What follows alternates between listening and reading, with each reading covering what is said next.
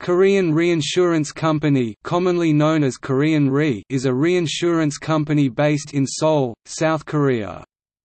Korean Re's shares are listed on the Korea Stock Exchange. As of 2016, it ranks as the world's 10th largest reinsurer in terms of gross written premiums.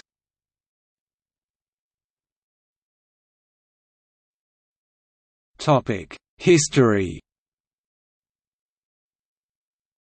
Founded in 1963 as a state-funded enterprise, Korean Re was privatized in 1978. In October 2002, it was nominated as Reinsurance Company of the Year by Asia Insurance Review. In May 2010, Korean Re was selected as Emerging Market Player of the Year by Reinsurance Magazine.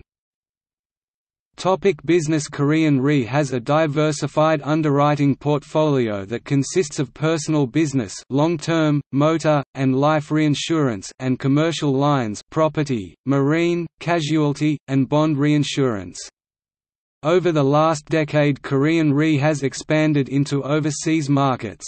As of 2015, more than 22% of its gross written premiums were generated from abroad. Korean Re has a network of one branch office in Singapore, 2 subsidiaries in Hong Kong and London, and 5 international liaison offices.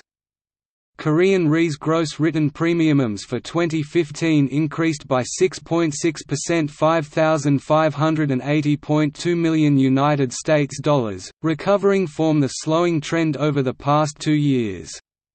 This growth was driven by an increase in personal lines, such as long-term and life insurance.